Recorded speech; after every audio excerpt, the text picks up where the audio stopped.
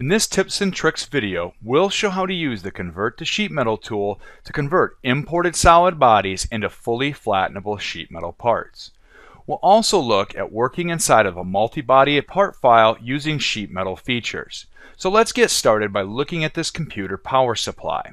It looks like a sheet metal component, but you'll notice you can't unfold it. This is because there's no sheet metal features in the SolidWorks Feature Manager tree. To convert an imported solid body into a sheet metal part, we'll use Convert to Sheet Metal.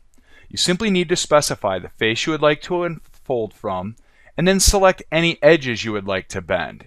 However, there's a button to quickly collect all of those automatically. Finally, specify whether or not you want to keep the solid body or completely discard it. And once this is finished, you'll notice that the part can now be unfolded just like a traditional sheet metal component inside of SolidWorks. But let's continue enclosing this computer power supply. To do this, we'll start by creating a traditional boss extrude, but we'll make one subtle change. We're going to uncheck the Merge Results option in the extrusion feature, and you'll notice that SolidWorks now inside of this part file contains two separate solid bodies. Let's hide the first to see what we've actually created. It looks just like a cube, so how can we work with this in sheet metal? Using the same tools before, Convert to Sheet Metal, we'll go through the same process, except this time we'll manually select the edges to unfold. The preview makes it very clear what we're going to get.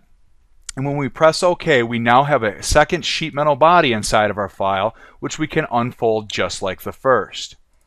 Let's go ahead and turn both of these on and see what we have. We have a completely enclosed computer power supply, but we want to add one more body to this. There's no reason when working with one feature inside of SolidWorks to assume you're limited to it. You can continue creating sheet metal features just like you would inside of SolidWorks using the traditional sheet metal tools. All the features are enabled so you can quickly add additional sheet metal features to this part file. Likewise, when using patterns with multi-body files, including those containing sheet metal features, you can enable the Bodies to Pattern option to get more sheet metal components inside of this file. Hopefully you've seen it's really quick and easy to incorporate all your sheet metal designs using a variety of methods.